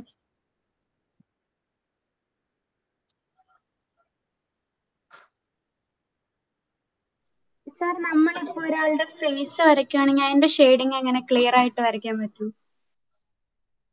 ഫേസ് വരയുമ്പോൾ പിന്നെ കൃത്യമായിട്ട് ഇതേപോലെ തന്നെ നമ്മൾ സൂക്ഷ്മമായി നിരീക്ഷിച്ചു കഴിഞ്ഞാൽ, ഞാനത് ഒന്ന് പറഞ്ഞത്, നമ്മുടെ വീട്ടിലുള്ള ഒരാളെ വെച്ചിട്ട് ഒരു അനിയനോ അനിയത്തിയോ അല്ലെ ഏട്ടനോ ഏടത്തിയോ അല്ലെ അങ്ങനെ അമ്മയോ വെറുതെ ഇരിക്കുന്ന സമയത്ത് വെറുതെ സ്കെച്ച് ചെയ്ത് നോക്കാം. വേണമെന്നുണ്ടെങ്കിലും ഒന്ന് കുട്ടികൾ കുറഞ്ഞത് കൊണ്ടാണ് മനുഷ്യരൂപം വരയുമ്പോൾ ശ്രദ്ധിക്കേണ്ട അളവുകളുണ്ട്. അത് ഇനി എപ്പോഴെങ്കിലും ജനസംസ്കൃതിയുടെ നേതൃത്വത്തിൽ നമുക്ക് ഒരു ക്ലാസ് കൂടി കിട്ടുകയാണെങ്കിൽ, കുറച്ചുകൂടി കുട്ടികൾ കിട്ടുകയാണെങ്കിൽ, വളരെ നല്ല രീതിയിലുള്ള ക്ലാസ് 1-2 മണിക്കൂർ കിട്ടുകയാണെങ്കിൽ നമുക്ക് എടുക്കാം. അപ്പം ആ ഒരു ഹെഡ് വരയുമ്പോൾ പിന്നെ ശ്രദ്ധിക്കേണ്ട അളവുകളുണ്ട്. പക്ഷെ ആ അളവുകൾ വരയുന്നതിന് മുമ്പേ, അളവുകളൊക്കെ ഉപയോഗിച്ച് വരയുന്നതിന് മുമ്പേ നമ്മൾ വീട്ടിലുള്ള ഒരാളെ മുന്നിലിരുത്തിക്കൊണ്ട് മോഡലാക്കിക്കൊണ്ട് വരഞ്ഞ് ശീലിക്കുക. അപ്പോൾ നമുക്ക് വീട്ടിൽ നമ്മൾ നോക്കുമ്പോൾ കാണുന്ന ഇരുട്ട് ഭാഗം, കണ്ണിന്റെ പിന്നെ 2 സൈഡിലും എപ്പോഴും ഇരുട്ടായിരിക്കും. കണ്ണ് തെളിഞ്ഞു നിൽക്കുകയും കണ്ണിന്റെ ചുറ്റുപാടും ഇരുട്ടായി അങ്ങോട്ട് കുഴിയിലേക്ക് പോകുന്ന ഒരു അവസ്ഥയിൽ അവിടെ വെളിച്ചം തട്ടാത്തൊരവസ്ഥയുണ്ടാവും. അതേപോലെ തന്നെ ചുണ്ട് പ്രൊജക്ട് ചെയ്ത് നിൽക്കുന്നത്, മൂക്ക് പ്രൊജക്ട് ചെയ്ത് മൂക്കിന്റെ ഷേപ്പിലൊക്കെ കൃത്യമായി വെളിച്ചം തട്ടാത്തതുണ്ട്. ഇനി വേണമെന്നുണ്ടെങ്കിൽ നിങ്ങൾക്ക് ഒരു ഫോട്ടോ എടുത്തുകൊണ്ട് ആദ്യം വെറുതെ ഞാൻ പറഞ്ഞതുപോലെ നല്ലൊരു ഫോട്ടോ ബ്ലാക്ക് ആൻഡ് വൈറ്റ് ആക്കി എടുക്കാനുള്ള പിന്നെ സാങ്കേതിക വിദ്യയൊക്കെ ഇപ്പോൾ ഉണ്ട്. നിങ്ങൾക്ക് മൊബൈലിൽ പിന്നെ നിങ്ങളുടെ വീട്ടിലുള്ള ആൾക്കാരുടെ ഫോട്ടോ എടുക്കുക, ഫോട്ടോ എടുത്ത് അത് ബ്ലാക്ക് ആൻഡ് വൈറ്റ് ആക്കുക. ബ്ലാക്ക് ആൻഡ് വൈറ്റ് ആക്കി കഴിഞ്ഞാൽ കൃത്യമായിട്ടുള്ള ലൈറ്റും ഷെയ്ഡും ഡാർക്ക്നെസ്സും ഒക്കെ നിങ്ങൾക്ക് മനസ്സിലാവും. അപ്പൊ ഒരുപാട് സാങ്കേതിക വിദ്യ നമുക്ക് ചുറ്റുപാടും ഇപ്പോൾ ഉള്ളതുകൊണ്ട് പഴയ പോലെ പിന്നെ ആർട്ടിനെ പഠിക്കാൻ പിന്നെ മറ്റൊരാളുടെ സഹായം തേടേണ്ട ആവശ്യമില്ല. യൂട്യൂബിലൊക്കെ ഒരുപാട് ട്യൂട്ടോറിയൽസ് വരുന്നുണ്ട്. ഷെയ്ഡിങ്ങിന്റെ ഒക്കെ ഞാനിപ്പോ പറഞ്ഞ ഷെയ്ഡിങ്ങിന്റെ ഒക്കെ അവർ ചെയ്ത് കാണുന്നത്. അങ്ങനെയുള്ള ഒരു സാധ്യതയുള്ളതുകൊണ്ടാണ് ഞാൻ കൂടുതൽ ഇവിടെ നിങ്ങൾക്ക് വരച്ച് കാണിക്കാതിരുന്നത്. അങ്ങനെ ഒരു സാധ്യതയുണ്ട്. ഷെയ്ഡിങ് എങ്ങനെ ചെയ്യുന്നുണ്ടോ, ഇത് ഒരു ഫോട്ടോ വരയുമ്പോൾ നിങ്ങൾക്ക് അതിനേക്കാളും കുറച്ചുകൂടി നിങ്ങൾക്ക് പ്രാക്ടീസായി കിട്ടണം എന്നുണ്ടെങ്കിൽ നിങ്ങളെ ചുറ്റുപാടുള്ള വീട്ടിൽ തന്നെയുള്ള ആൾക്കാരെ, ചെറിയ കുട്ടികളുടെ വികൃതിത്തരങ്ങളും ഒക്കെ നിങ്ങൾക്ക് സ്കെച്ച് ചെയ്യാൻ പറ്റുമല്ലോ. ആ സ്കെച്ച് ചെയ്യുന്നതോടുകൂടി നിങ്ങളെ കൈ നല്ലൊരു വഴക്കത്തിലേക്ക് വരികയും വളരെ സ്പീഡിൽ ചിത്രീകരിക്കാനുള്ള ഒരു സാധ്യത നിങ്ങൾക്ക് ഉണ്ടാവുകയും ചെയ്യും. അതായിരിക്കും കൂടുതൽ നല്ലത് വീട്ടിൽ ചുറ്റുപാടുള്ള ആൾക്കാരെ. അതിനിപ്പോ പെട്ടെന്ന് നിങ്ങൾക്ക് അതിലേക്ക് പോകാൻ പറ്റുന്നില്ലെങ്കിൽ ഞാൻ ഈ പറഞ്ഞതുപോലെ വീട്ടിലുള്ള ആരെങ്കിലും ഫോട്ടോ എടുക്കുക, ഫോട്ടോ മൊബൈലിൽ പകർത്തുക, അത് ബ്ലാക്ക് ആൻഡ് വൈറ്റ് ആക്കുക. ബ്ലാക്ക് ആൻഡ് വൈറ്റ് ആക്കി കഴിഞ്ഞാൽ വെളിച്ചം വരുന്ന ഭാഗം നിങ്ങൾക്ക് കൃത്യമായിട്ട് മനസ്സിലാവും. വെളിച്ചം തട്ടുന്ന ഭാഗം, ഇരുട്ടുള്ളത്, ഇനിയിപ്പം നിഴലുണ്ടെങ്കിൽ ഷാഡോസ് ഉണ്ടെങ്കിൽ ഷാഡോസ് എവിടെയൊക്കെയാണ് വരുന്നതൊക്കെ കൃത്യമായിട്ട് മനസ്സിലാവും. അത് വെച്ചുകൊണ്ട് ചിത്രീകരിച്ച് നോക്കുക.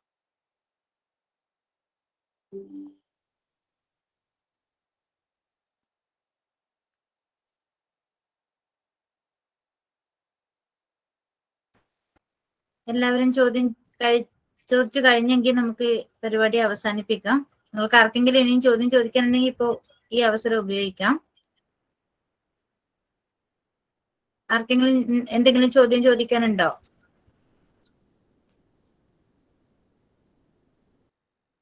നമ്മൾ കാണാത്ത കുറെ മുഖങ്ങളുണ്ട്. ചില ആൾക്കാർ വീഡിയോ ഓണല്ല, കുട്ടികളുണ്ട്.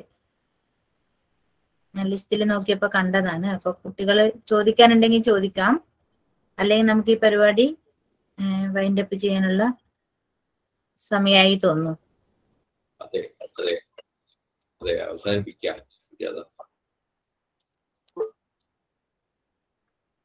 അന്ന് എല്ലാ ആൾക്കാർക്കും ഒരു ഞായറാഴ്ച ലീവ് കിട്ടുന്നതാണ്.